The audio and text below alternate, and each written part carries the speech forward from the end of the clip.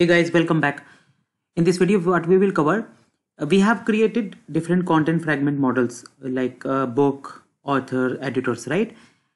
In this video, what we will see, we will create a request which will have more than one content fragment model and we will get the response. So basically what we are going to achieve, we are merging the requests so that we can have just one single request and then we can get response of different models.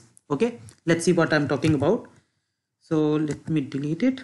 This one I will create, and if I'll just do control space, it will tell me I have these content fragment models.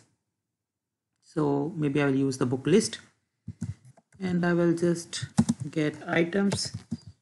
I'll get more data, maybe title and ISBN. And if I run this query, I'm getting the data. So I have the list of books available. Now I have another query where, let me just delete it, this one, and I have another model, maybe authors list, and again I want to get items, and then within items I want to get maybe profile data. If I run it, I'm getting the profile information.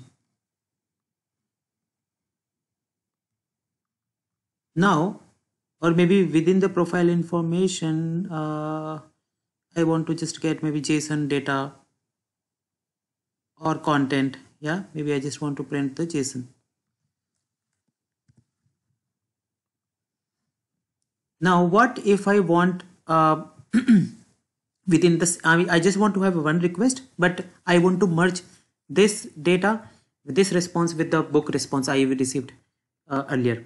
What I can do, I have this author list and I can add book list as well here only, and items,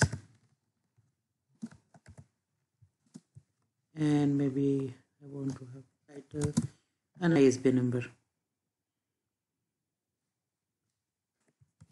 The authors too. Okay, and maybe here I just not profile but something which is short, maybe author name. Okay, so I have author list and I have book list.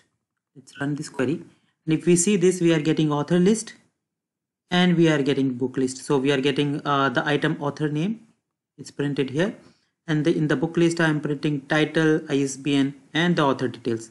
So this is the unique feature of using GraphQL. Now I am merging two requests and then making it a single one, and I'm getting the merged response. Even if we just see in the browser's network call, if I trigger it, and this is my endpoint.json, let me just expand it, and this is the payload, right? So this is my query.